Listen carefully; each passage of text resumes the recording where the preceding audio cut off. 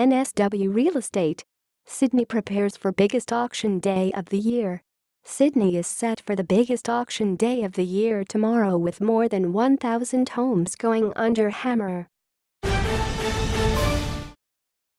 This year's spring selling season had attracted some of the lowest stock levels in 20 years, but the drought appears to finally be lifting.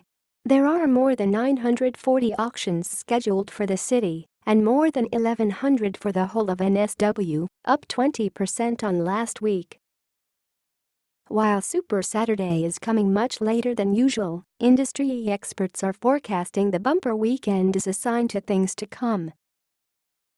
CoreLogic auction commentator Kevin Brogan said, while Sydney's overall auction listings had been lower this year, auction clearance rates had accelerated.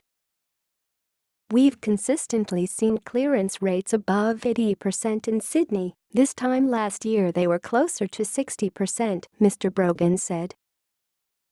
And Real Estate Institute of NSW President John Cunningham said the market was showing no signs of slowing down. "Traditionally, we see a bit of a cool down the closer you get to Christmas and the New Year. Already we're seeing auctions being scheduled right up to Christmas Day," Mr. Cunningham said.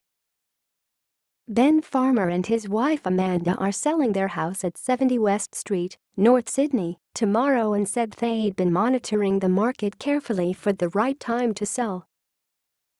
"We'd been watching the market for about 6 months and thought spring would be the best time to sell," Mr. Farmer said.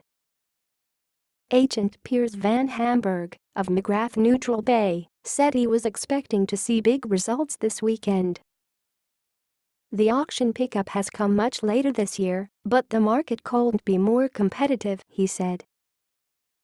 In other news, Hayne lists Paddington Palace for sale.